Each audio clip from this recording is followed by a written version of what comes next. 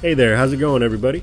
Just want to give you a quick update on the video I did last week about propagating gourmet mushrooms in the backyard. It's only been 7 days and already we're getting mycelium.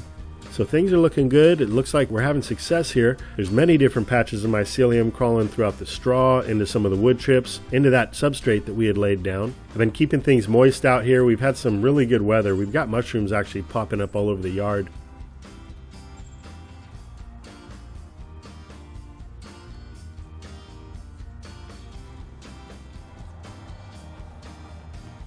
But check out the cardboard here. Mycelium really has latched on to the edge there. I hate to disturb it like this, but I think it's important that I share what's happening over here with you guys. You can see again, mycelium crawling all over the cardboard. So this is great. We're having success thus far, and I'm going to be updating you as things progress, so stay tuned for that.